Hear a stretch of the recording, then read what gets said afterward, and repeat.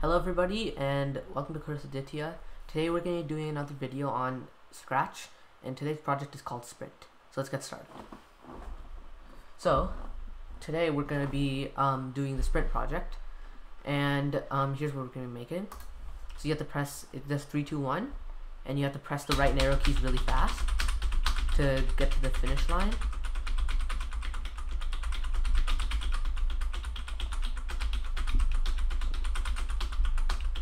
And it gets your time and then the distance. So that's what we're going to be making. So let's get started. So we need to open the starter project. So go here in the starter project. I'm going to bring it to this page, and we're going to click the remix button here. And now we can get started. So let's put the finish line on the horizon. So click on the finish line, and then go to events, when flag clicked, motion, go to X, -2, -61, change that to 0, 30, and set size to 1%. So go to looks, set size to 100%, change 100% to 1%. So now if we press the play button, it's all the way out there. Look at this little tiny speck. Okay, and then we want to do the save blocks to create a countdown to start the race. So we need to go to looks again, say hello for 2 seconds, change that to 3, and set 2 to 1 second. Another hello block, saves block, and then 2. And set this to 1 second, another one, and then set this to 1 and 1 second. And then we want to go to events, broadcast message 1, and click on message 1, and then click new message and type in start. So now it will do 3, 2, 1, and then it will broadcast the message start. So we can also add sound. So if we want to add sound, what we can do is we can go to sound and start sound cheer, put it right here before the broadcast start, and we want to go to click siren whistle. So now if we try it,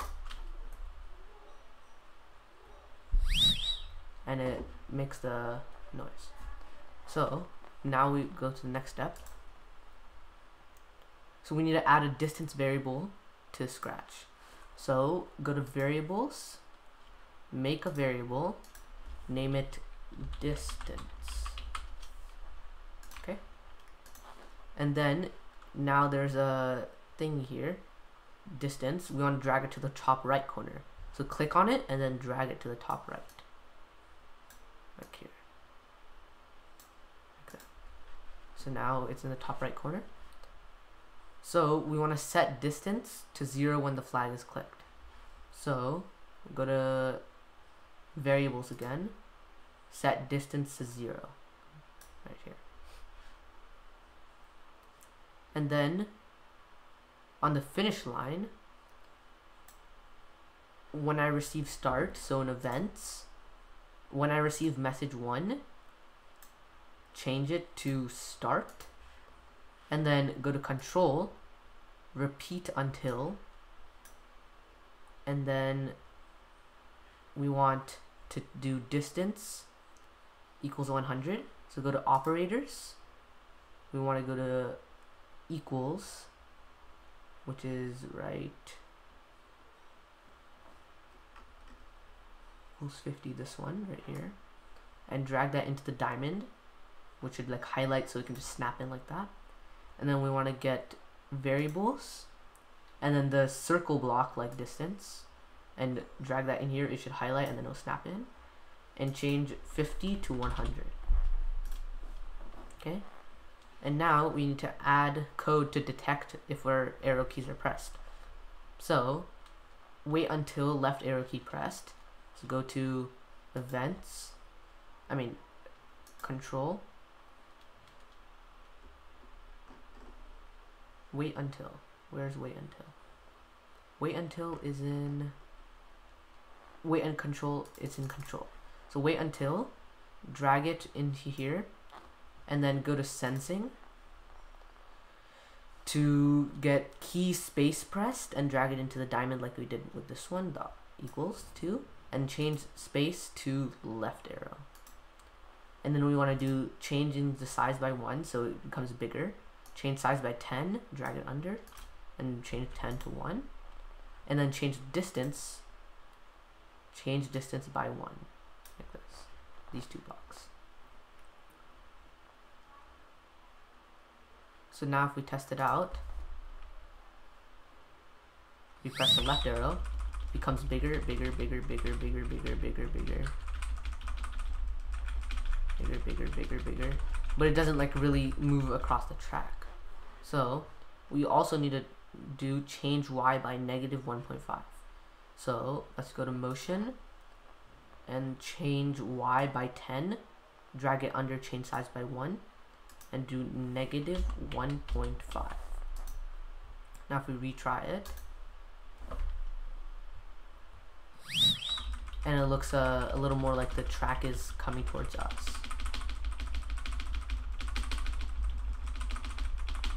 And then once we reach 100, it stops because of the code here. Repeat until. So now we need to do the same for the right arrow key. So we're just gonna do right click on the wait until block, duplicate, put it right under here, click on left arrow, and change it to right arrow.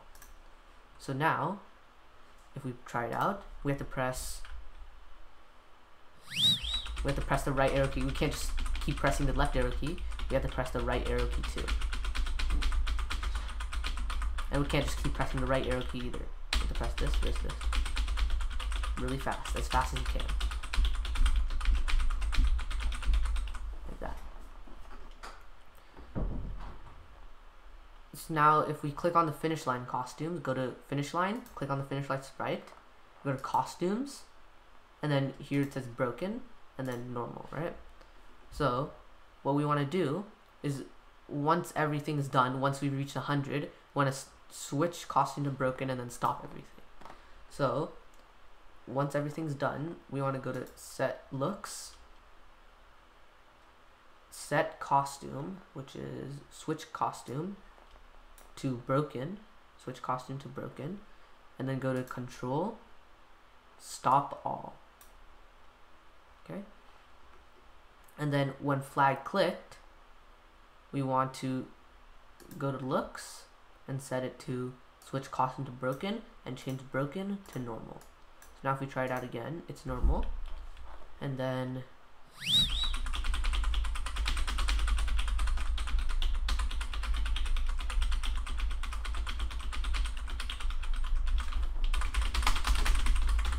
okay, and then it switches to the broken sprite. So that's good. And then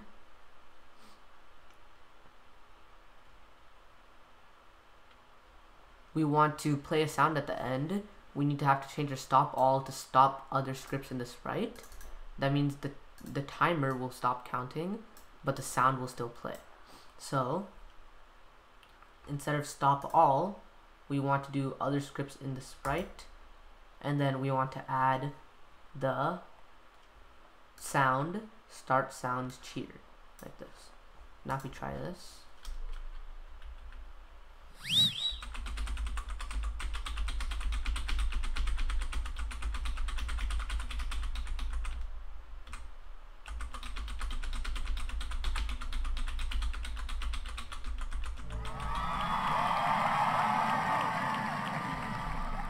try it again.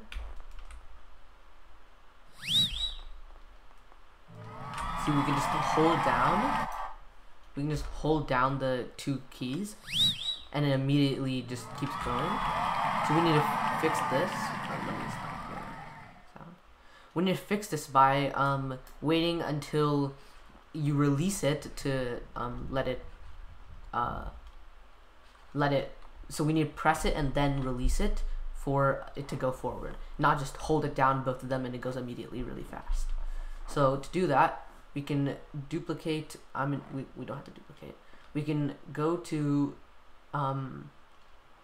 events, control, do wait until under here, and then go to operators and do a not operator, which basically flips it. So yeah, it's waiting for it not to be pressed, and then we can duplicate key left arrow pressed and drag it into here.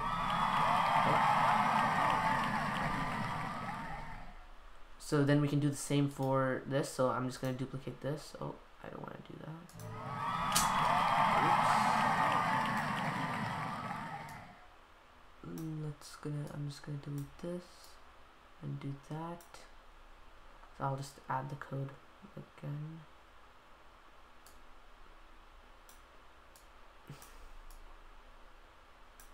Okay, there you go. And I can delete the last bit here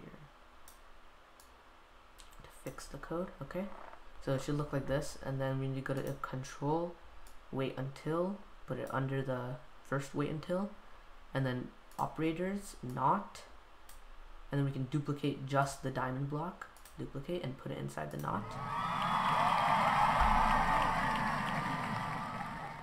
Okay, now if we try it again, we can't just hold it, we have to actually release it. I can't just hold it down.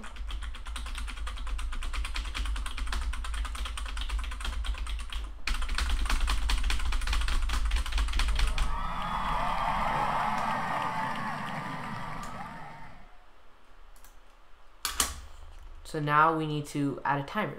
So we're gonna add a new variable, go to variables, and then we want to make a variable called time. And now to the top left corner, it automatically went to the top left corner. So we want to set time to 0 at the start of our game. So when flag clicked all the way up here, we're gonna set time to 0. So let's drag set distance in and click on distance and do time. Okay, and then when I receive start, so what we need to do, instead of doing it here, we can make a new one, events. When I receive start, drag that from events, and forever, control, forever, right here, we want to wait 0.1 seconds, events, go down and go to wait 1 second, change it to 0.1 second, 1/10 of a second, and then change time by 0.1, so 1/10 of a second. So we can do change time by 1, but instead of distance we want to make this time and then make this 0.1. Now if we try it out, the timer starts.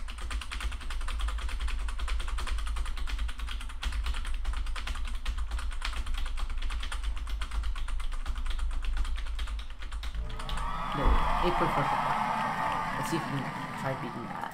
Okay, so now we need to add scenery. So we want to position the tree and then make it small when the flag is clicked and then set size to 1%. So we want to get the tree. We want to add when flag clicked. So events, when flag clicked. And then looks, drag and show. And then go to lock and then change this to -50 and then 20 and then set size to 1%. So go to looks, set size to 100%, change it to set size to 1%. So now if we try it, we have a tree right here. Okay, I'm gonna stop it. And then we also want to add when I receive start. So from events, when I receive start, repeat until distance equals 100. We want to take that. So to do that, I'm not gonna write all this code again because I don't need to. So if we go to our finish line sprite and then click and drag this code into the tree, then the code will be in this tree sprite, and then I can just drag it into here. I dragged the wrong code, so I'm just going to delete this, go back to finish line, drag the repeat until 2, so this whole block of code, and then drag it into the tree, and then go back to the tree, and we have this whole block of code. We don't need the right arrow pressed, so we can delete the right arrow pressed and put it back here. And we don't want to change the distance because we're already changing a distance, so we can delete change distance, change size by 1, change y by negative 1.5, and we want to change x by negative 2. So let's set change x by 10 and change that to negative 2. So now if we try it out, it's the tiny tree in the background, and then the tree gets bigger and bigger and bigger and bigger and bigger and bigger and bigger and finally it's so we want to do the same thing for the right arrow key, so we can just duplicate this block of code, put it under, and change these two to right and right. So now if we try it out again,